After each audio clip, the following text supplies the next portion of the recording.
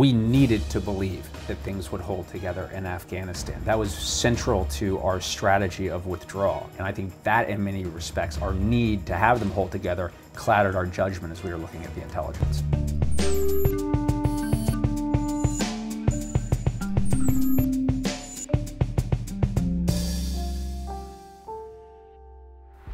Hello and welcome to GZERO World. I'm Ian Bremmer, and today it's been 1 year since the chaotic U.S. withdrawal from Afghanistan. And while this anniversary marks the end of America's longest war in history, it also represents what many see as a staggering American defeat and a victory for a longtime adversary, the Taliban, who remain in control as the country faces a humanitarian crisis and a crippled economy. This week, I speak with former Marine and author Elliot Ackerman about his view of the war in his new book, The Fifth Act. Then I'll look at what life is like for women and girls living under Taliban rule. But first, the Taliban are back. Afghans are thronging to Kabul's airport. Celebratory gunfire into the night sky as the last US plane pulled up and away. On August 15, 2021, the Taliban seized Kabul. It was a remarkably easy operation. The speed with which the Taliban were able to take the city and place themselves at the seat of power surprised even the Taliban themselves. By the end of the month, the United States was finally out of Afghanistan after 2 decades of war. President Joe Biden had pledged to have American troops out of the country before the 20th anniversary of 9/11. And while he made good on that promise, the withdrawal itself was violent, it was chaotic. For starters, after spending more than $2 trillion on the war, $88 billion of which went to train and fund the Afghan military, many hoped Afghan institutions would be more resilient following the US pullout. In fact, American intelligence suggested that it would be months or even years before the Afghan military lost its fight to the Taliban. It took 11 days. 1 year later, Afghanistan remains in shambles. For the Taliban, it turns out governing has been rather hard compared to conquering. The government faces sanctions and has yet to make any friends on the international stage. Food shortages abound. The economy is near collapse. Foreign assistance has been all but cut off. The country's GDP is expected to decline by 34% in 2022. The lives of women and girls have also been destroyed since the Taliban took charge, according to a report by Amnesty International. The group has documented instances of torture, disappearances, and mass arrests, and they found that the Taliban has systematically violated women and girls' right to education, work, and free movement. Thousands of Afghans who helped the American war effort and qualify for what's called a special immigrant visa remain stranded in the country today and fear for their lives and the safety of their families. And those Afghans lucky enough to flee the country amidst the chaos of the U.S. withdrawal, many still remain in legal limbo, unable to work, unsure whether they will actually be permanently settled in the United States. But with more than 2,300 American military lives lost in Afghanistan and roughly 46,000 Afghan civilians killed during the war, most Americans do believe that withdrawal was the right decision. And despite the widening humanitarian crisis in the country, the administration still counts it as a win as well, with National Security Advisor Jake Sullivan telling ABC earlier this month that the killing of al-Qaeda leader Ayman al-Zawahiri from a balcony in Kabul vindicated the president's decision to leave. So was the U.S. withdrawal from Afghanistan worth it in the end? This week, I'm asking Elliot Ackerman. He's a well-decorated Marine who served 4 combat tours in Afghanistan. He also just wrote the book, The Fifth Act, America's End in Afghanistan. Here's our conversation. Elliot Ackerman, thanks so much for joining me. Thanks for having me. Been about a year since the handover in Afghanistan. Talk to me a little bit about what you see happening in the country over that period. I think over the last year, probably the headline is the Taliban have discovered it's more difficult to govern Afghanistan than it necessarily is to conquer Afghanistan. But as we're sitting here 1 year later, I think it's important to also zoom out past Afghanistan and see how the withdrawal has also been in conversation with other global events, and I would say probably most specifically the war in Ukraine. I don't think it's any coincidence that within 6 months of a really disastrous NATO-led withdrawal from Afghanistan, that we see a Russian invasion of Ukraine. Those two events are definitely tied. Certainly Vladimir Putin was watching as we were leaving, the last planes were leaving the airport in Kabul. And I think what's been interesting, as much as that was probably one of the darkest chapters in NATO's history, one of the brightest has been its response to the Russian invasion of Ukraine. Well, I was going to ask you about that later, but since you started with it, I'll jump right in. I mean, in Afghanistan, of course, legion amounts of U.S. intelligence failures.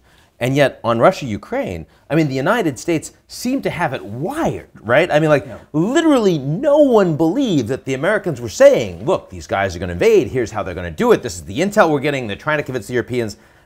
Is this because of lessons that were learned? What happened that the Americans actually got that so right? I can only sort of presume why we got it right in Ukraine and wrong in Afghanistan, and perhaps I would say is because there was an ability for us in vis-a-vis Ukraine to have a certain type of objectivity that we couldn't have after 20 years of investment in war. I mean, you know, the war in Afghanistan, just given its duration, in so many ways defined modern, you know, U.S. military thinking and our intelligence capabilities. So it's sort of, you know, how do you, can you see the forest through the trees? You know, in Ukraine, we seemed able to do that. In Afghanistan, we were unable because we were just so deeply involved there for so long. So what I hear you saying is that you believe that the Americans actually did have the intelligence capabilities in principle to get it right in Afghanistan, and just didn't deploy them, didn't filter them, didn't pay attention to them. Well, I think there's also the mismatch of, you know, what you need to believe, too. We needed to believe that things would hold together in Afghanistan. That was central to our strategy of withdrawal. I mean, if we look at the strategy of withdrawal in Afghanistan, you know, people have sometimes asked me, you know, well, what do you think we could have done differently? And I would say once we had a strategy where we bet everything on this idea that there would be, you know, what Nixon called the decent interval, from our withdrawal to the time of an Afghan collapse, you know, the government collapsing, if that did happen, that, you know, it would be 2 years, a year, 6 months, something, some type of decent interval. Once we didn't have that decent interval, it was a fait accompli that it would be a debacle. So we needed that decent interval. In order to have that decent interval, we needed the Afghan military to hold together, and I think that, in many respects, our need to have them hold together clouded our judgment as we were looking at the intelligence. I mean, this clearly has been the biggest debacle of the Biden administration. And when it was happening, I mean, so many people had so much second guessing that they were doing.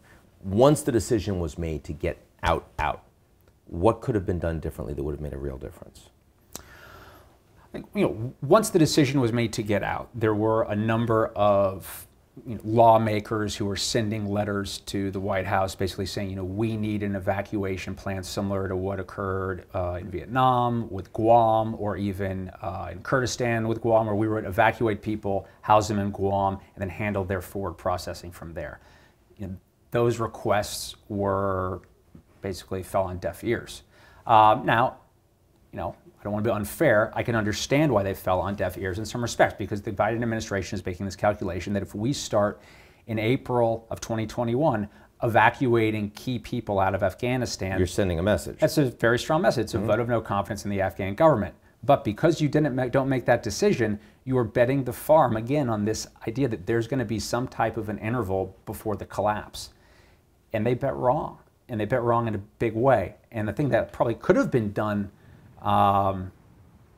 better would have been a realization within the administration of okay, if we do bet wrong, you know, if we don't get our decent interval, what's our contingency plan? And it doesn't seem like they had one. There was no contingency plan. And there was no contingency plan by how we would process Afghans who needed to go out, those who would work with us. There was no acceleration of the SIV program. You know, in June of 2021, the SIV program basically ground to a halt because of a high number of COVID cases at the embassy. So when there was no decent interval, when we were evacuating everybody out, there was basically no process. And what you started to see happen was, because we live in the world we live in today, you know, many veterans, journalists, all of the Americans who have 20 years worth of connections in Afghanistan are now being reached out to by their Afghan friends saying, please, you have to help us. And you kind of wound up with this massive, what's been called the digital Dunkirk, happening over the final weeks of August. Now, the president flees, the government collapses, the Taliban take over. At that point, what should the Americans have been doing, should we be doing now that we're not, given that there are still a lot of people in Afghanistan that are desperate to get out, many of whom helped the United States, worked with the United States, some of whom even fought with the United States?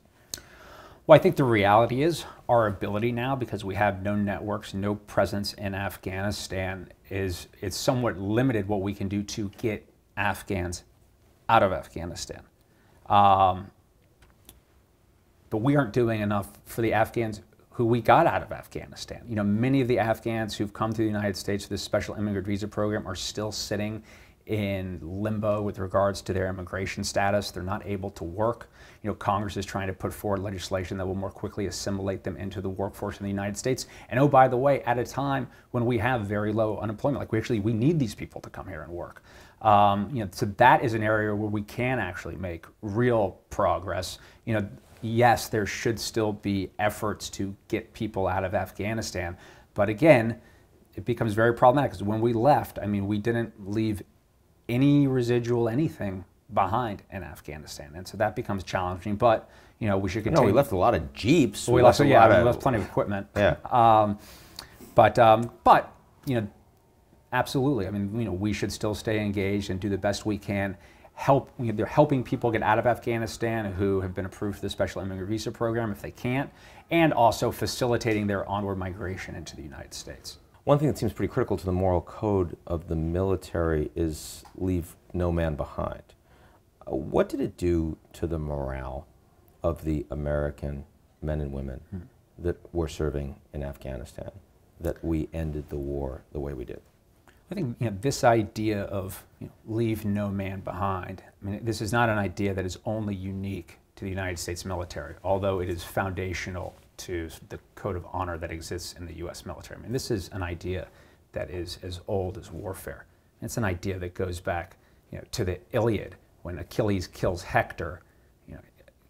Hector's father shows up in Achilles' camp begging for the body of his son. So when we left Afghanistan, effectively what the US government was doing, because there was no visa system in place, there was no process to get our allies out, we were basically saying as a country that we're going to leave all these Afghans behind, and asking the people who had personal relationships with the Afghans, who we had cultivated over 20 years, in many respects at the behest of our government, to just turn our backs on these people who are asking for help. And it shouldn't come as a surprise that many people, veterans, journalists, activists who've been involved in over 20 years, weren't willing to do that. Do you feel that the military is adequately understood / appreciated for everything that you have done, do in the United States? Well, I think a concerning trend that we've seen in American life, if you look back at the history of our country almost since its inception, we've had a very long tradition of a military that was comprised of citizen soldiers.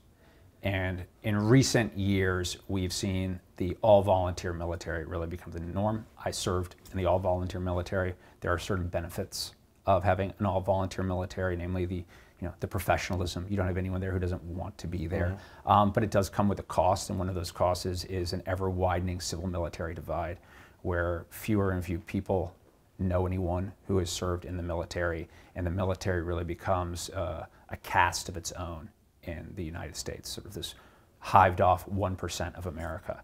And that is particularly dangerous in a society that has very dysfunctional domestic politics. If you look back in history, from Caesar's Rome to Napoleon's France, when you couple a large standing military with dysfunctional domestic politics, democracy doesn't last long. And that's something I think about, and that certainly concerns me. That's not the American people not paying enough deference to the military. In many respects, my concern is that there's too much deference that is paid, and that deference is paid in lieu of understanding, in lieu of experience with the military, and that's something I think about and concerns me.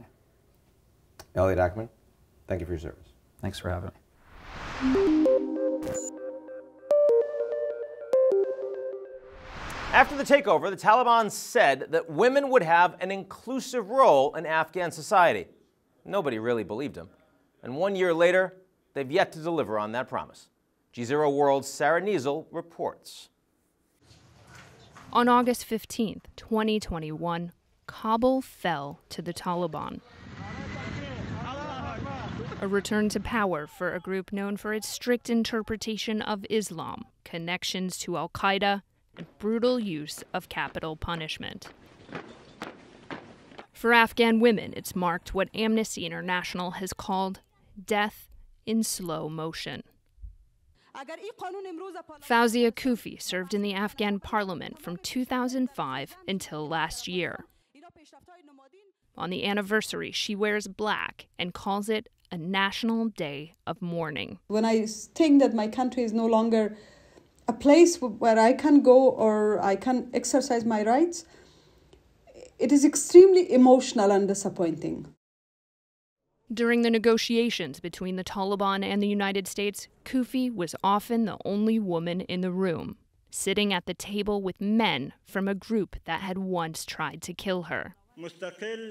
There, the Taliban worked hard to convince the world that they had reformed, a Taliban 2.0. One negotiator even promised Kufi an inclusive government. He said from their perspective, and I'm quoting, women can be ministers, can be business people, can be teachers, can be doctors, there is no problem, and even can be prime minister. But women cannot be head of state. It was a room full of people, full of men, obviously. Everybody looked at me and said, well, Ms. Kufi, congratulations. It's a good thing you're hearing. As the talks progressed, Kufi was targeted once more. A prominent politician and women's rights advocate in Afghanistan has been wounded in a gun attack. Afghan officials say Fawzia Kufi was returning from a meeting in the eastern province of Parwan when she was attacked. After investing her time and her blood in the peace process, she says Kabul's quick fall was shocking. And a few weeks later, she fled. The last American forces withdrew from Afghanistan on August 30th, 2021, and life for women and girls left behind changed immediately. I think you don't live your own life. That's how it is for them. You can't move outside, you can't dress up the way you would like to, you can't walk around, you are not even allowed to speak loud. Under Taliban rule, girls must now end their education by grade 6. Female university students must learn separately from their male counterparts. Some have even been sent home for wearing colorful headscarves. Despite the risks, women continue to protest on the streets of Kabul. Their words often met with violence and gunfire. Still, Kufi sees a bright future for her country, one that could even include a female head of state. Perhaps Kufi herself. We have traditionally been hopeful people in Afghanistan. So hope is the only thing that keeps me moving. And this is my political mission. I will strive for it. If not for me, Afghanistan deserves a better leadership. For GZERO World, I'm Sarah Niesel.